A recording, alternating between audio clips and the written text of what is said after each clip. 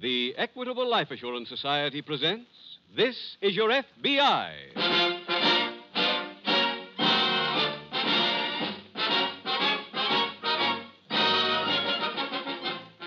This is Your FBI, the official broadcast from the files of the Federal Bureau of Investigation. Presented as a public service by the Equitable Life Assurance Society of the United States and the Equitable Society's representative in your community.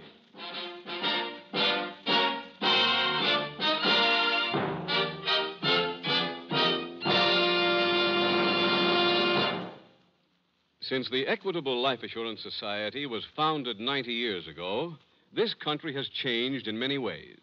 But in one respect, it is still the same. In those early days, people always spoke of America as the land of opportunity. Well, it still is the land of opportunity just as much as ever.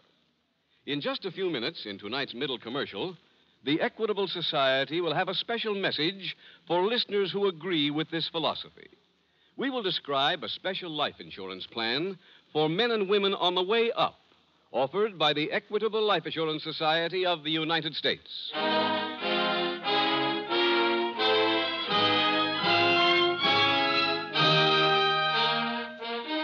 Tonight's FBI file, Murder on the Midway.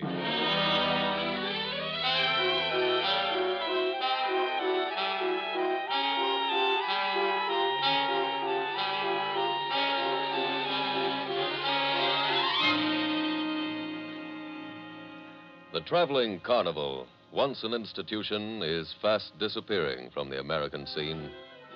Their gradual disappearance is a great pity, if only because it means that many a small-town child will grow up without ever having seen the fearless daredevil who did his dive from the high platform into a shallow tank of water. Nor shall he ever see the fabulous fat lady, the bearded lady, or the pretty young girl who was advertised as being able to shoot better than Annie Oakley. The majority of those shows which still manage to tour the country and bring joy to children of all ages are composed of old-timers who are the last link America has with the show business of yesterday. As such, they are deserving of our complete respect, for they have brought laughter and excitement wherever they went. Unfortunately for them, that respect is often withheld because a very few of the groups of traveling performers still among us are not more than transient groups of rogues, drunks, and common thieves. Tonight's case is the story of what went on at one of the latter type shows, both out front and backstage.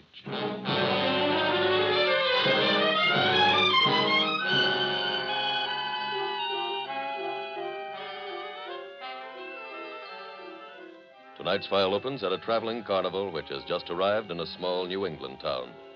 It is mid-afternoon, and Eddie Scott, a pitchman with the show, is walking down the Midway. Eddie! Eddie, my boy! What? Oh, hello, J.C. May I have the pleasure of a few words with you? Yeah, sure. Eddie, I want to tell you about a magnificent plan I have. Look... Eddie, I like you, son. Like you. And I'm going to show my friendship in a concrete fashion. Yeah, that's fine, Hey, J.C. Don't go, my boy. Don't go. I'm going to move you to the head of the Midway. Yeah, well... I'll build you a stand that'll be the envy of every other performer with the J.C. Crawford Sunflower Carnival. All right, but I... You'll send thousands of watches a day. Yeah, I know, J.C., but in the meantime, I got to go set up the stand I got now. Wait, Eddie, wait. I don't want to impose, son, but I promised Lilybell I'd bring her some horoscopes. Go by her tent, will you, and give her those rather ungainly crates, huh? Well, look, Thank you, my boy. Yeah, but look,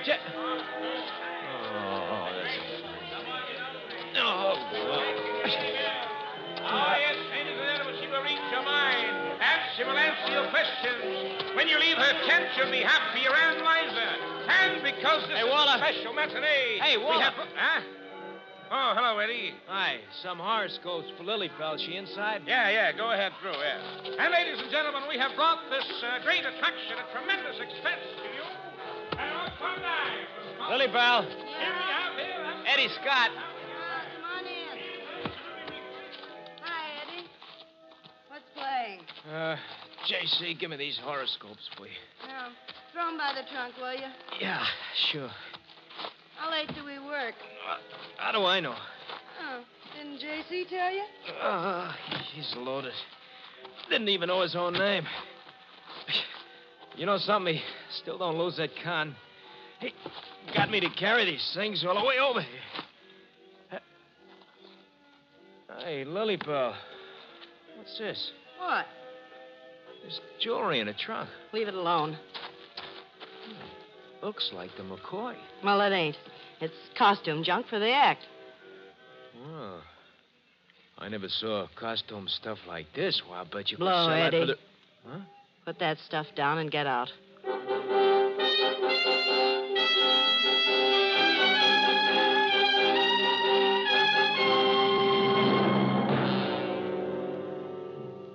Meanwhile, at a nearby FBI field office, Special Agent Taylor is just leaving the office of the agent in charge when he sees Agent Clinton Forrest in the hall. Hello, Clint. Oh, hi, Jim. Oh, you saved me a trip. I'm just going by to your desk. Yeah, why? Well, as of a couple of minutes ago, we were assigned to the same case. What is it? A jewel theft took place sometime last night or early this morning aboard a train that left Boston at midnight. The Indian Head Limited. Any description on the thief? No, no one saw him. Not even the person who was robbed? No, the victim was an old lady traveling alone. When the porter tried to wake her this morning, she didn't respond. A doctor, who had the next compartment, was called. He said the old lady had been chloroformed. Well, When she was brought around, she said that she forgot to lock her compartment door, and that's the last thing she remembers. any value on what was stolen? $23,000. Oh, we have got one lead. What's that, Jim? Well, the local police at a town called Harrisonville boarded the train as soon as the robbery was discovered. They found a small clump of dirt in the compartment. From its size and shape, it apparently had stuck to the arch of a man's shoe. The lab just reported that they've analyzed it, and it contains bits of sawdust, confetti, and popcorn. Sounds like a circus. Well, I checked with the railroad, and for part of the night, they were hauling 4 cars belonging to the J.C. Crawford Sunflower Carnival. I see. Oh, where is that carnival now? It's at Union City for a 5-day stand. The local police there have started preliminary investigation. Well, Jim, the chief at Union City is a graduate of the FBI Academy. Yeah, I know that. Clint, how about you getting a list of the stolen jewelry from the police up at Harrisonville? Then you can send out a stolen property flyer. Okay. Where are you going? Well, the SAC is sending me to Union City to investigate that carnival.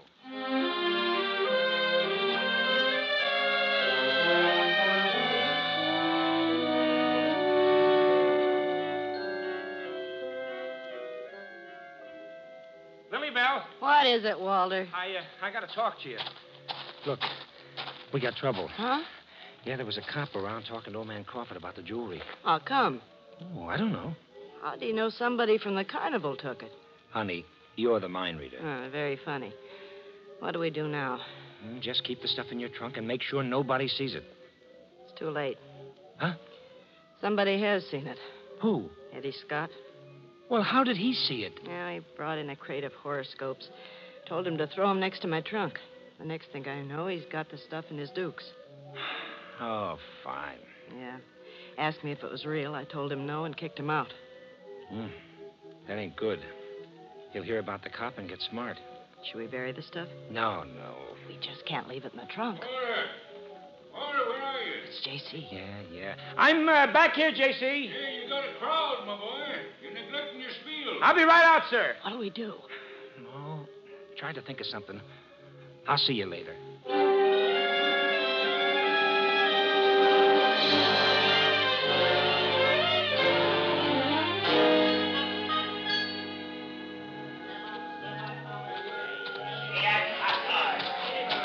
Pardon me. Huh? Are you J.C. Crawford? Oh, yes, sir. J.C. Crawford in person and at your service. Thank you.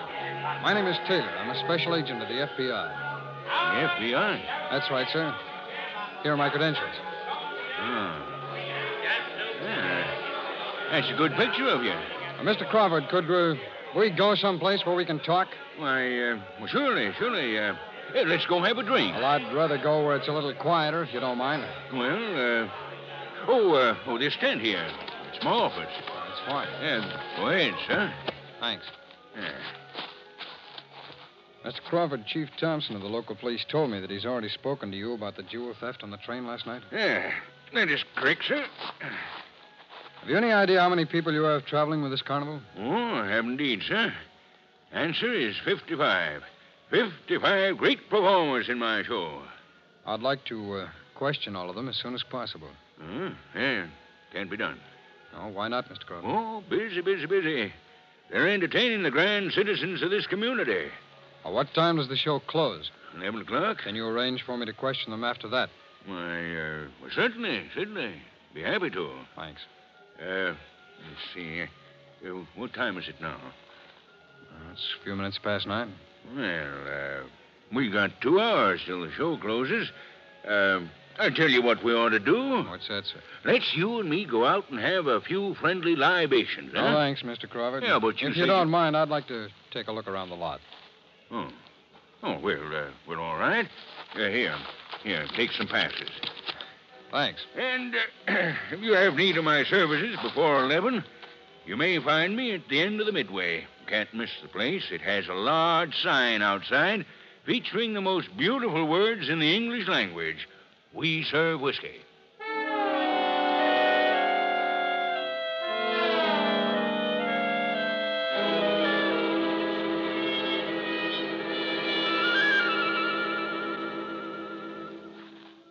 And now a question from L.J., whose birthday is July 25th. L.J., you were born under the sign of Leo, and therefore this is a favorable time for you. There is an old Turkish proverb, a man does not seek his luck, luck seeks its man. So you can see that even in ancient days, the Turks realized how important the position of the stars was to every one of us. And now for the next question. This one is from E.S., born on March the 22nd, which is the sign of Aries the Ram. He asks... I'm sorry, E.S. Your question cannot be answered. That's all for this show, folks.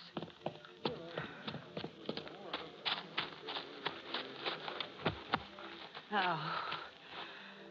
Lily Bell. Lily Bell. Come in, Walter. Say, what happened? Why did you cut the show? Eddie Scott was out front. He sent me a note. It said, do I get cut in or do I tell what's in your trunk? Oh. Well, we got to do something quick. The FBI's looking for the jewelry now. How do you know? Old man Crawford told me there was a G-man around to see him. When? About an hour ago. He's going to put the vacuum on all of us after the last show. You think he'll dip into everybody's trunk? Well, he could.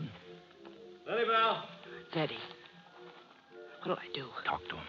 Talk to him. I'll step back here. Okay. Come on in. Hi, Lily Bell. All right. I'm sorry I broke up your act that way. What do you want? Like I told you in a note. I'd like to be cut in. How much? Well, I want to be fair about it. Yeah. What would you think of, say, 50%? You want half? That's right. You expect to just walk in and cut yourself down the middle? Uh-huh. That ain't what you're getting. It ain't? No. Your cut's already been figured. Oh. Oh. What is it? This. Huh? Honey, that's the best fortune you've told in weeks.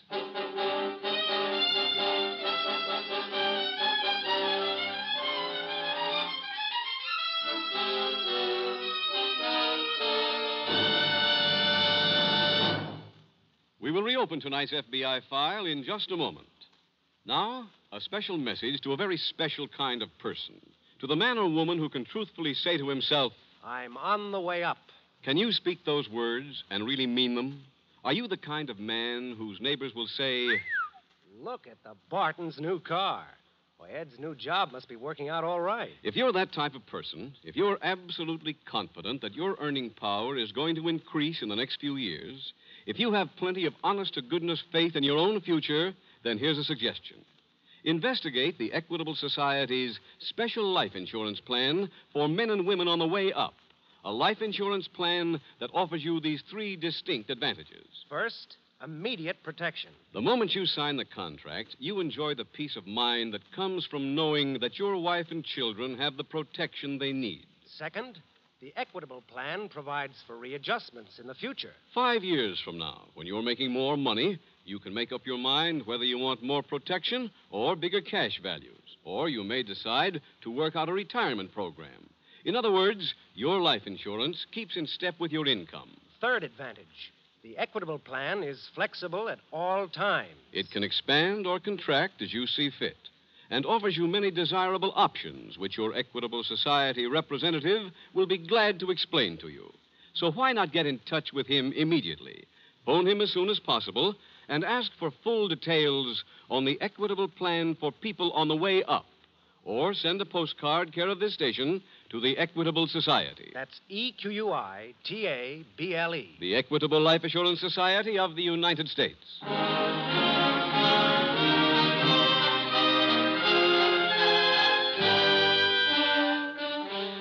And now back to the FBI file, Murder on the Midway.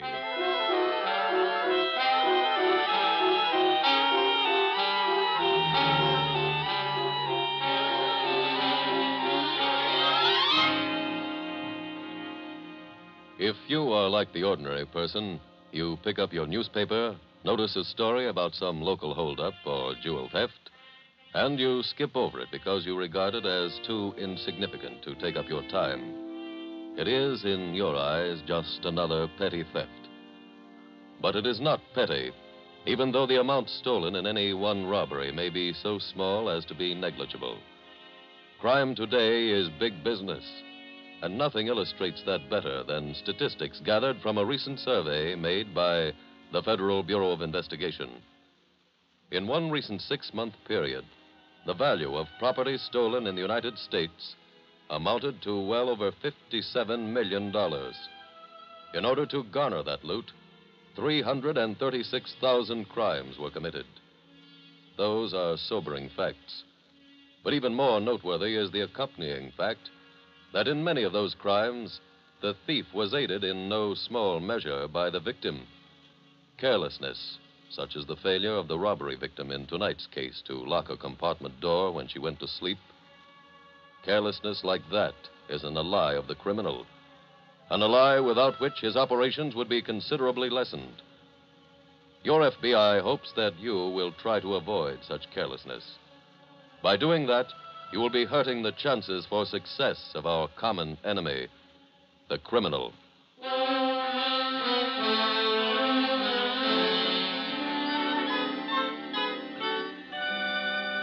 Tonight's file continues later that night at the FBI field office. Hello? Hello, Clint. Jim Taylor. Oh, hiya, Jim. I think we may have something on that jewel theft. Good. I've just finished questioning the employees at the carnival. One of the pitchmen didn't show up and couldn't be found. When was he last seen? Earlier tonight, after the questioning was over, I went to his living quarters. It's a leaky tent here on the fairgrounds. Find anything? Yes, the small jewel box that was stolen from the old lady on the train was in his trunk. Anything in the box? No, it was empty. What's this employee's name, Jim? Edward Scott. Now, I had a full description wired into the office by the local police here. Good. An alarm's already gone out from this point.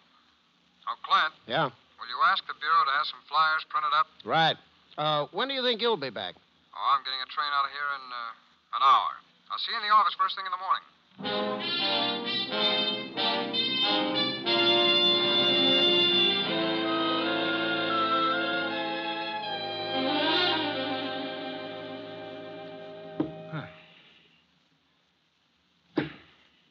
Walter. Walter, I've been looking all over for you. Oh, what's the matter? Eddie's body is gone. Is that all? Look, put those darts down and talk to me. I want to know Lily what you- Bell, I took him. Huh? I took him. You see, I heard the FBI guy talking to Crawford. He thinks Eddie did the job. 'Cause he didn't show up? Well, that was one thing. Then he found the jewel box I stuck in Eddie's trunk. Oh. Well, what'd you do with Eddie? Dumped him. Where? He's safe. Pretty good, huh? Walter, let's quit this show, huh? Not yet. Not till things cool off. Hey, look. What? I got a bullseye. Left-handed.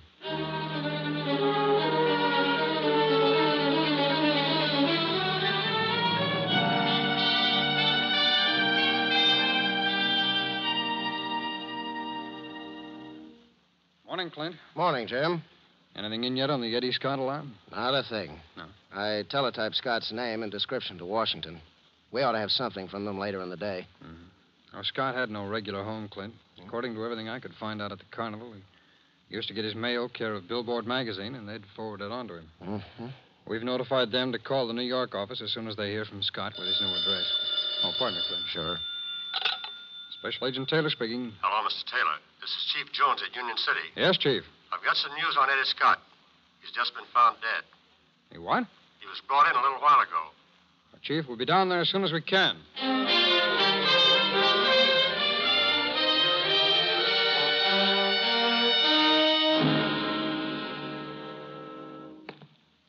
Clint. Chief Jones said we could use his office. Oh, fine. Oh, you find anything out at the fairgrounds? No, not a thing. I spoke to Crawford, but he had such a hangover, he wasn't very coherent. Oh, I learned how Scott was found. Where did they find him? On a houseboat at the lake, a couple of miles up the road. Some kids were playing on the deck of the boat. They accidentally started a fire. Instead of running away, they called the fire department, and firemen found the body propped up in a closet. Was the murder committed on the boat? Well, it looks like Scott's murderer took his body up there to hide it. How was he killed, Jim? He was struck on the back of the head with a dull-edged weapon. Oh, possibly a hammer. Are those Scott's effects on the table, Jim? Yeah, that's it. Have you examined them? Yes, I've just been through them. Find anything useful? Well, this might be something. This pad? Yes, there's some indented writing on the top sheet here. What does it say? Well, hold it at the right angle and I'll read it for you. I got it. E.S., March 22nd. Yeah? Do I get cut in, or do I tell what's in your trunk? Well, that E.S. probably stands for Eddie Scott. Yes, I'm sure it does. But what about the March 22nd and the rest of it? Well, I've been trying to figure that part out, Clint. Scott had... Hey, wait a minute. What? I think this might be a lead. What? I remember the other night while I was at the carnival. There was a fortune teller.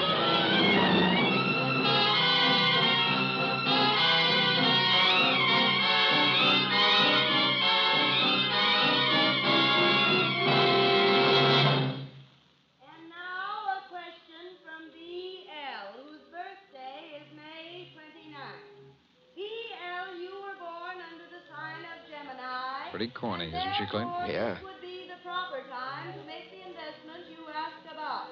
However, you I hope this works. Jim, if you're right, and she's the one Eddie Scott wrote that other note to, she's got to show some reaction when she gets the same note after he's dead. Yeah. What made you think of her? I saw her work when I was here last night. You see that wicker basket up there on the stage? Well, that's where she throws the slips of paper with the questions on them after she gives her answers. Lucky days and which aren't. And now I have a question from E.S. This is it, Clint. Born on March the 22nd, which is the sign of Aries, the ram. In answer to your question, E.S., Look at her, Clint. ladies and gentlemen, that concludes this show. Good night. She's leaving, Jim. Al. She's got a little tent right out in back of this one, Clint. Go get her. I'm going to grab that wicker basket up on the stage. Okay, coming through. Let us through, please. Harness. See you later, Clint. Yeah. Excuse me, please. Excuse me. Coming through. Thank you. Excuse me. Say, can you tell me how to get to the great Lily Bell's tent? Sure, it's right back there. Oh, thanks.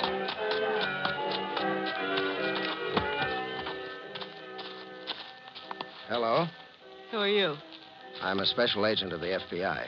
Here are my credentials. What do you want here? I'd like to ask you some questions. Go ahead. Just how well do you know Eddie Scott? I just knew him to say hello to. What do you mean, knew him? Has anything happened to him? I don't know. I don't know anything about him. I hardly knew him. I think maybe we better do the rest of this questioning down at police Oh, headquarters. no, you don't. Huh? Keep your hands over your head. See if he's got a gun on him, Lily Bell. Okay. No, he hasn't. Keep your hands in the air anyway. Get the stuff, Lily Bell. Let's get out of here. What about this guy? Get the stuff out of the trunk. I'll take care of him. Okay. Drop that gun. Huh? I said drop it. Oh, no. Now get up. Come on, get up. And leave that gun right where it is. Did you find the note that Eddie Scott wrote yesterday, Jim? Yes, it was in the wicker basket up on the stage. Good. All right, Clint, let's throw the cuffs on both of them and get out of here.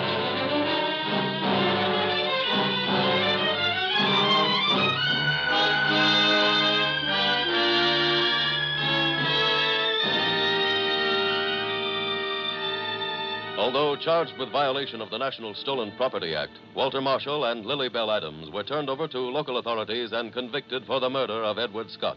Walter Marshall was executed, and Lily Bell Adams received life imprisonment.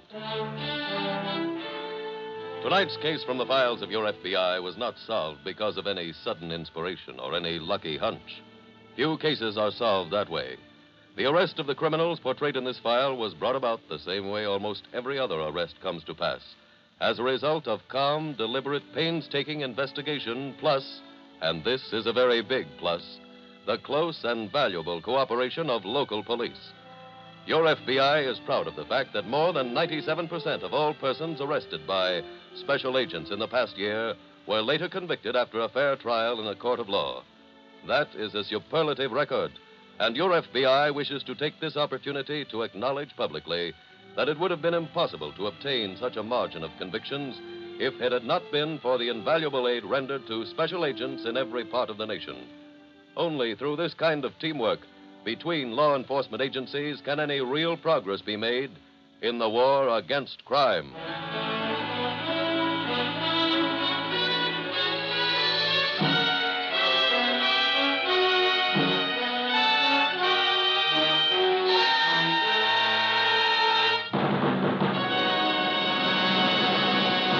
In just a moment, we will tell you about next week's exciting case from the files of your FBI.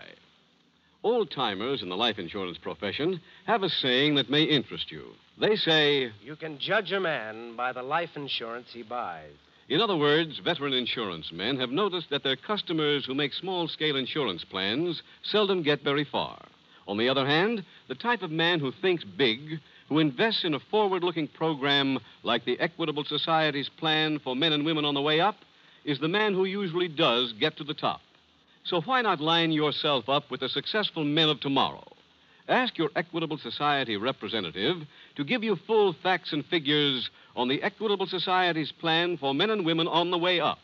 Or write care of this station to the Equitable Life Assurance Society of the United States.